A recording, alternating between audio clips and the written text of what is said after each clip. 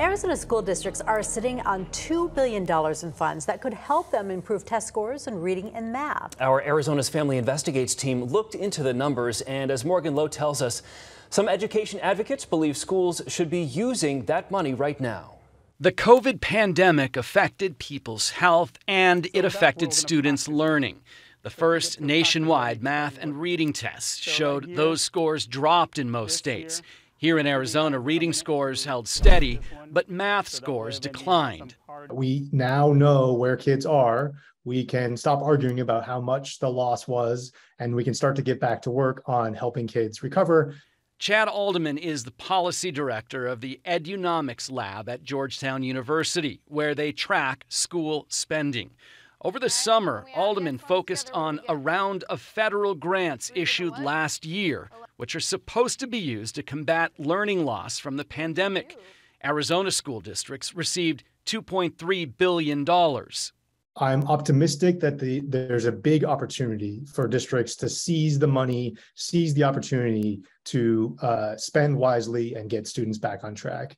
The Edunomics Lab created a tool for parents to see how much money their districts would need to spend on tutoring to make up for the learning problems from the pandemic. Take the Glendale Elementary District as an example.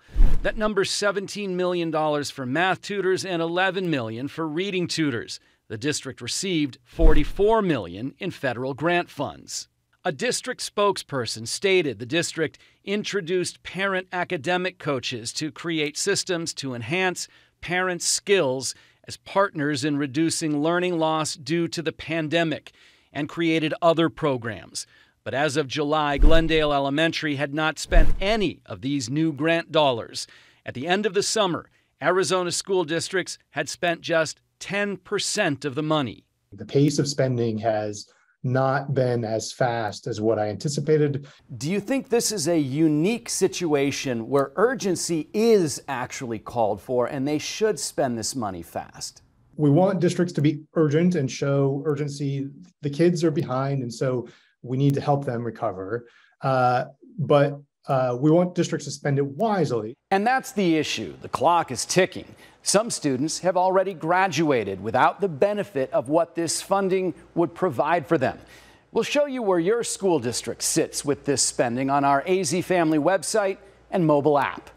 I'm Morgan Lowe for Arizona's Family. Morgan, thank you. The city